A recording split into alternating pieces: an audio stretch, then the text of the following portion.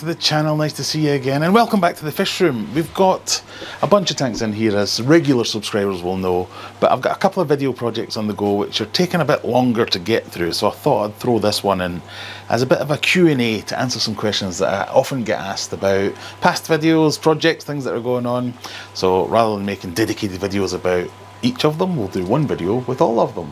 And if you have any questions that I don't cover in this video, stick them in the comments and I'll do them as short replies or something like that. Let's get started.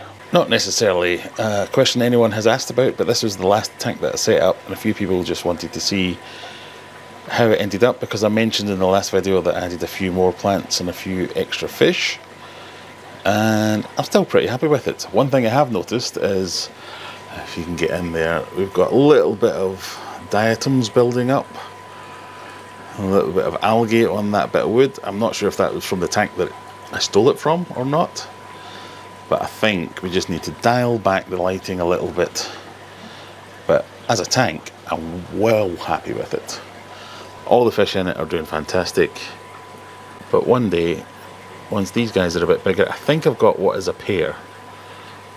And the reason I think that is because I started with 5 of them and these two killed the other ones, and they've lived in the tank together for, I want to say, like 6 to 8 months or so, and they've claimed underneath that filter as home.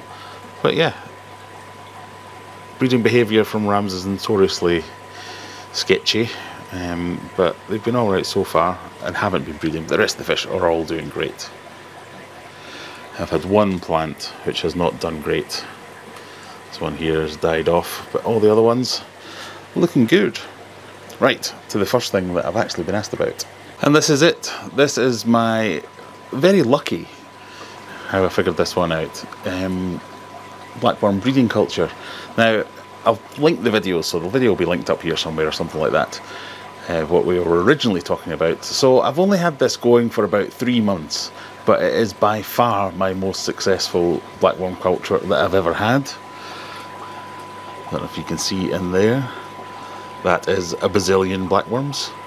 Normally I've done it in buckets before, I've never done it in this kind of arrangement. So I'll give you a quick overview of what we've got going on. On this side, I've got a water line coming in. I started it on a continuous drip, so as it would continually drip into this, and then overflow where that sponge is. We go to this here and drip into my waste, so it would get flushed away.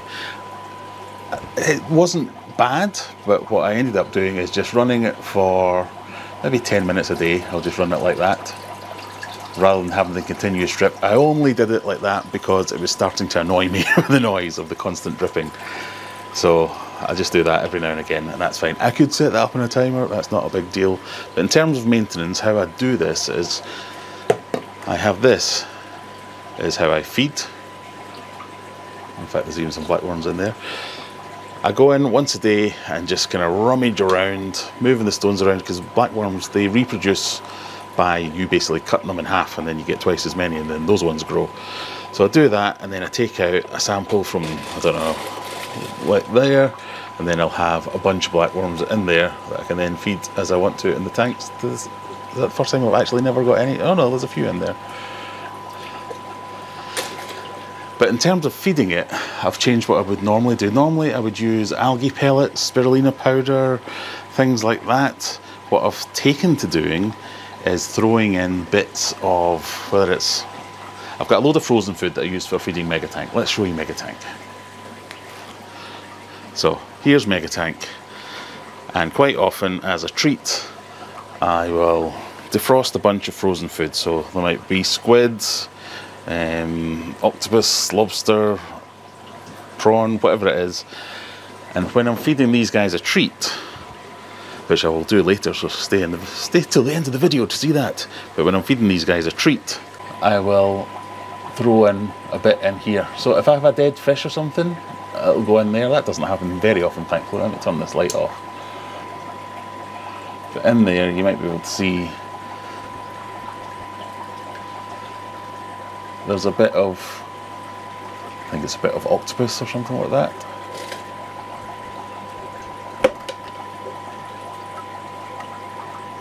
Just in here. but there's actually hundreds, if not thousands, of blackworm feeding on that at the same time. So a couple of days that'll be gone, and the next time I'm ready to feed a treat to Mega Tank, I'll throw in another bit, and it's been working really well. You can see exactly how well that's working, but that's a huge glob of blackworms.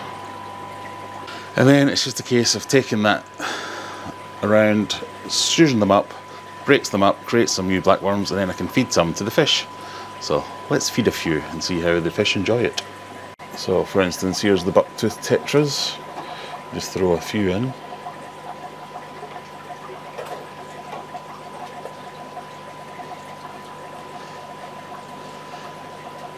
And they're very readily taken, shall we say. So the only reason I mention this is because all I've done here, different to my usual method, is to kind of plumb it in. Usually I would just do this in a bucket, scoop of water in, scoop of water out. I don't really need to do anything with this, and it's perfect. I think I found the perfect size container. I imagine it would work well if I went even bigger. And a few folks have pointed me at Greg Jones, so he uses a system very similar to this, and rather than just overflowing to waste, he'll have like a sump and then filter the water that way. That would probably work well. But what I think I'm going to do is getting some boxes that are this size, maybe a bit wider. You get at IKEA some wider ones, I forget the name of them, but they also come with like a racking system, and then I could have several on the go, and maybe even some of them could be Daphnia, some of them could be brine shrimp, some of them could be blackworms like this, and then just having like a stacked live food station. So that's potentially one of the projects on the go, but right now this is working really well, and look at the amount of space it takes up. It's nothing. You could do this, it's really easy. Go and check out the link to the video up the top there of how I set this up, and you can't really get a better food for your fishies than some live blackworms. There we go, question number 1 answered.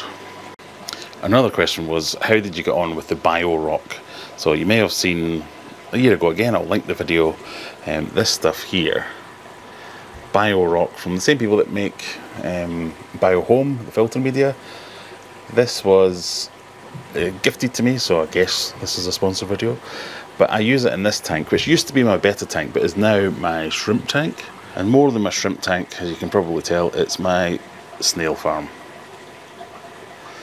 And this is for my Fahaka puffer. So Fahaka puffer, his update is coming next. But right now it's my snail farm. This does not have a filter in it. So while there are a bunch of shrimp and a bunch of snails all living happily in there, you might be able to see the bubbles at the back. Let me see if I can frame this better. So there's an air line that goes down underneath the bio home, or the bio rock, sorry, and it's very porous and lots of holes, and I've stacked it all up in the back. It's hard to tell from the way this is shot at the moment, but the air runs through the rock and pulls the water through it, and this is well over a year old. It's doing a fantastic job at filtering this tank. Now, shrimp and snails is the only thing in there, so bear that in mind. I haven't got a high bio load in here, but the bio rock, if it wasn't completely overgrown in this tank, I'd be telling you it's great aquascaping stuff, but I've kind of just let this tank go to ruin and left it for the shrimp and the snails to do their thing. But bio rock, happy with it. So the next question was about the Fahaka puffer. Again, video will be linked up here. I set this tank up as a planted tank. So it was mostly Java fern. There's Java moss, obviously. The Java moss has gone ridiculous. But hidden in here are a few crypts and stuff. I need to do some tank maintenance.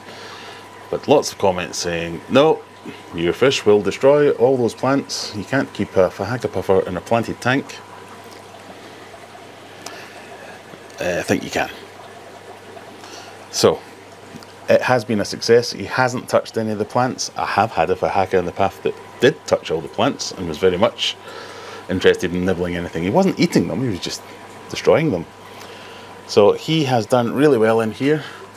I've actually got him pellet trained, so I don't know if he'll do it now because I'm filming it, but if I stick in a couple of pellets,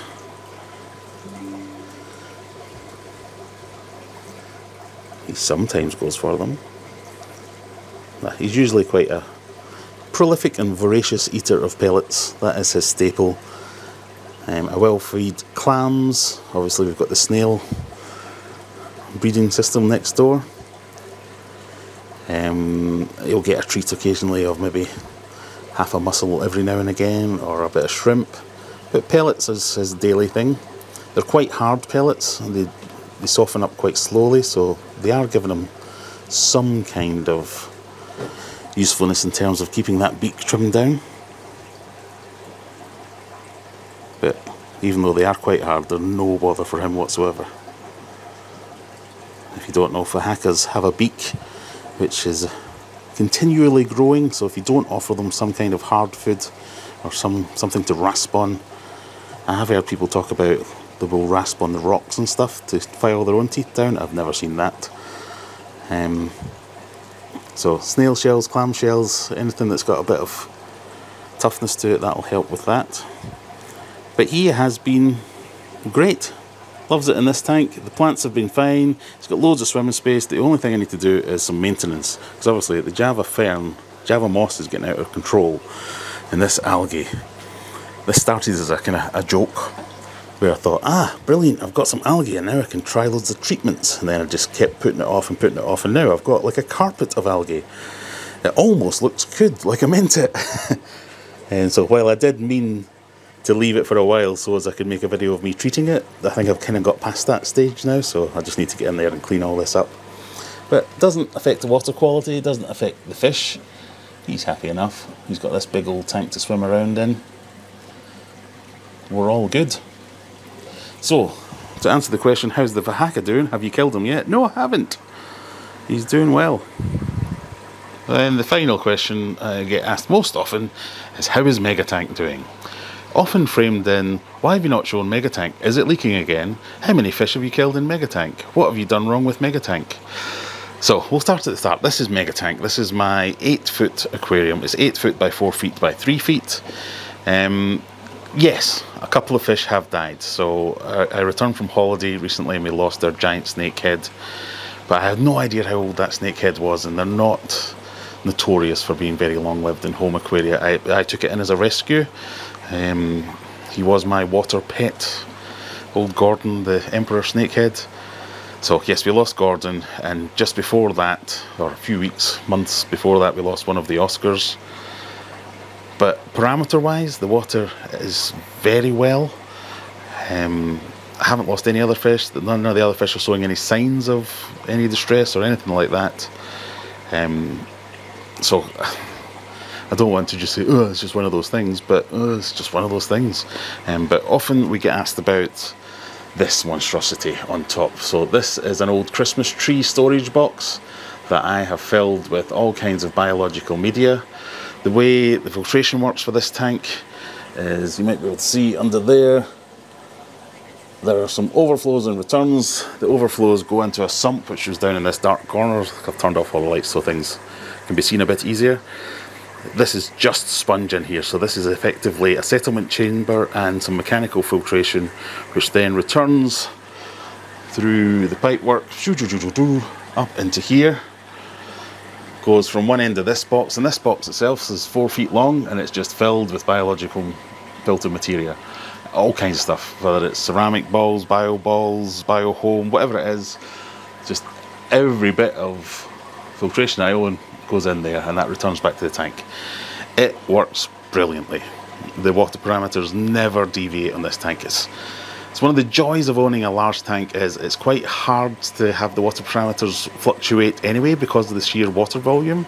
There's like 2,500, 3,000 litres in this. So any changes to water parameters happen slowly, which is kind of nirvana for fish keepers. But that biological overhead sump really does take care of any nasties in the water. Nitrates aren't even high. It does really well. The only thing is, it's a bit ugly. So again, another of my projects on the go is, you know those filters you get off Temu that the King in DIY has been selling the wonders of, saying how great they are? As I was going to do a DIY version of them. But again, I'm just running out of hours in the day, and this does work. It kind of balances perfectly. It's just I didn't plan any of it to work that well, but it does work so well. So it's on the back burner. I've got all the parts, I just need to find some time to actually make it. So in terms of filtration, that is doing a great job. I'm a big advocate of sumps anyway, so I was never going to say, oh, I hate it. The only thing I don't like is it means I can't really open the lid on this side of the tank. I have to go in through that side, but I don't have to go in very often, so it's fine. I've got an automatic water change going on there, but it's off at the moment. I'm just saving water because the water parameters are not moving. In here I can turn it on. Show you a little bit more. Little valve there, little stopcock. Turn that on. Drips into the tank continuously, but it's off at the moment because I don't really need it to do anything. And other than that, the tank is actually holding up fine. Find some wood touch. It's not leaked so far this year, so we're quite happy with it. And all the fish are doing really well in. They're all here going, what is going on? Get this food in here. So we might give them a little feed to round out the video. But all the fish that remain are all doing really well. We've got obviously the giant gourami, Brian. He's now pretty much the biggest fish in the tank. The flagtail is not far off, but he's a bit of just a big dummy. And then our Oscar here, just happy looking, cool. But that Oscar is enormous. It's just dwarfed by some of the other fish in here. And the silver dollars, there's a Severum here as well, who I don't feel gets enough love for being how cool he is, hanging out with all the big boys. But the silver dollars, look at the size of them. Some of them are huge. I'll give you my hand for comparison. They're some of the biggest silver dollars I've ever seen. So we'll give them a wee bit of a feed to round off the video. So like I say, this is my DIY tank. If you want a tank of this size, DIY is often the way to go. To make it financially viable. I'm kind of the case that proves that's not true, because I've spent thousands on this thing. Again, I'll stick up here somewhere or up there somewhere will be the playlist of Mega Tank and how it came together, but I wouldn't be without it. I love it. The diet for most of these fish is again pellets. Got Massivore Delight, Sinking Cichlid Gold from Hikari. I have some of my own ones that I'm working with at the moment, but every now and again, like today, they'll get a treat. The treat will generally be things like fish based or vegetable based, because there's fish in there that like a bit of both. So I've got some green beans, which Brian likes, which the flagtail likes, the silver dollars like. They like a bit of green in the diet. Maybe a couple of mussels, prawns,